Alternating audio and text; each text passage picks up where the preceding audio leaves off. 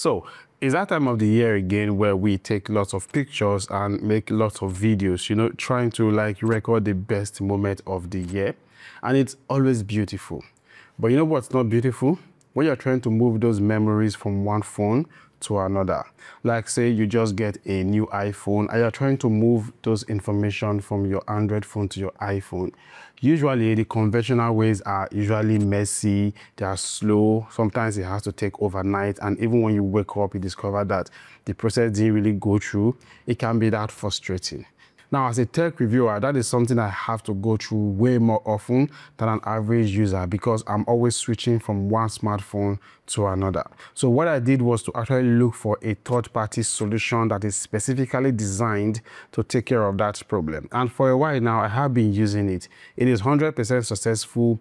It is very simple to use, and I just thought to make a video to show you guys how I usually move all of my information, especially my WhatsApp data, from one phone to another. Now, the name of the app I use is called MobileTrans by Wondershare, and in this video I will show you step by step how I do it, so you can just do that whenever you want to move your WhatsApp data or any other data from an Android phone to an iPhone. Now, I did forget to mention that you definitely need original cables if you want to go through this process, because that's how we're going to be connecting the smartphones to either your laptop, your MacBook, or in my own case, my M4 Mac Mini.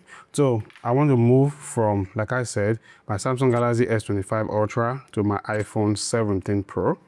And as you can see, I'm just going to, I have my WhatsApp here already, and I want to move it to this place, yeah, where there is no WhatsApp, as you can see right now. Now, as you can see, I have the app on my desktop, so I'm just going to click on it to toggle it on. Good. Now you can see that the app actually comes with a very simple interface. Like you can see, Wondershare MobileTrans. We have app transfer, phone transfer, backup and restore, WhatsApp recovery, and more. Now, if you click on the drop down for app transfer, you're going to see WhatsApp and WhatsApp Business, and of course other applications like Line and Kirk and Viber for those who use those apps. And then we also have phone transfer, in which case we have phone to phone when you want to move all your information from one smartphone to the other. And of course, phone to PC if you want to back up your smartphone to your PC. But we are more interested in WhatsApp in this video, so I'm going to go back to app transfer and click on WhatsApp. Now you're going to see that there are two smartphones here, and they are labeled source and destination.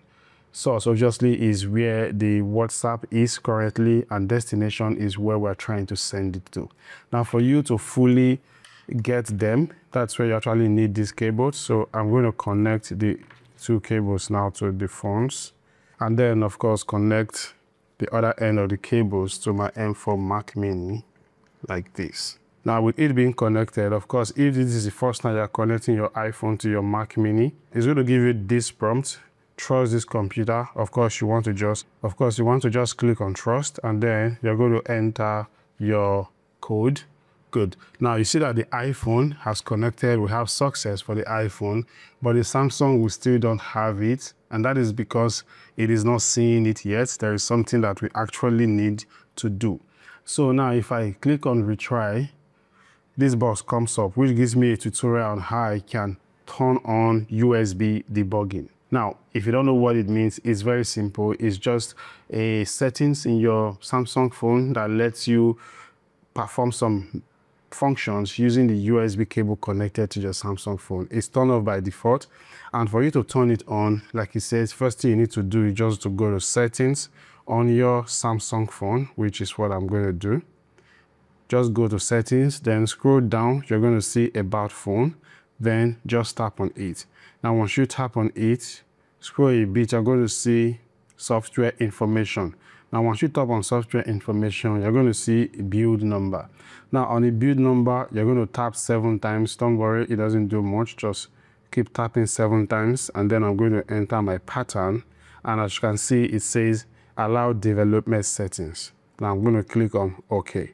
And once I do that, you can see developer mode has been enabled.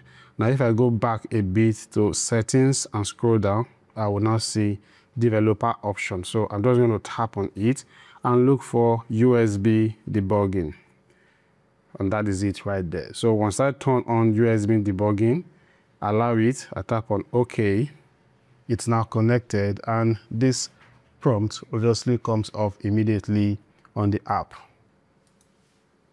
And as you can see, success, it's now connected. So my Samsung Galaxy S25 Ultra is now connected. So both phones are seen by the app. Now over here, you're going to see all the information I want to move. Of course, I have my messages, group SMS, start messages, call logs, everything. Now, the next thing I'm going to do is to click on start. It's verifying. Good.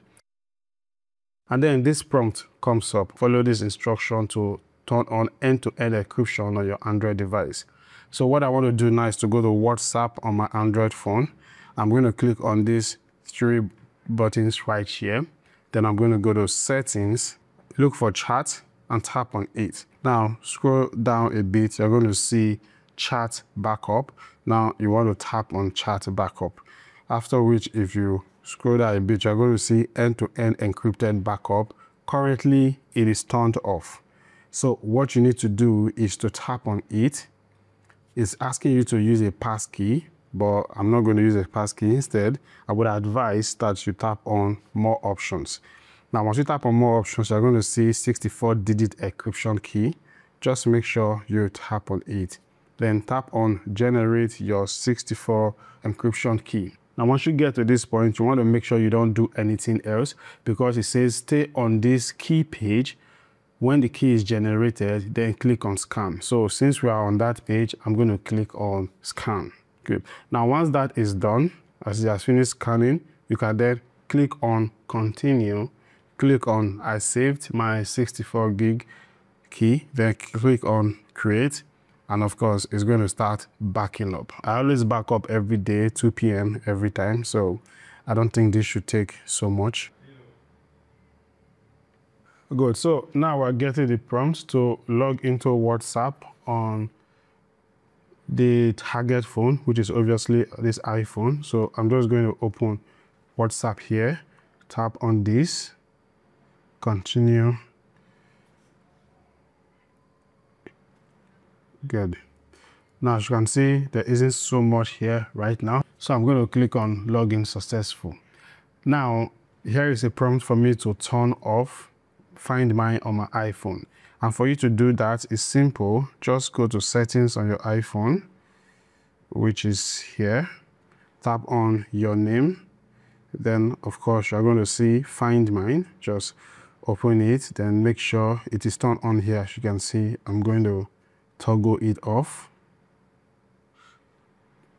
Continue.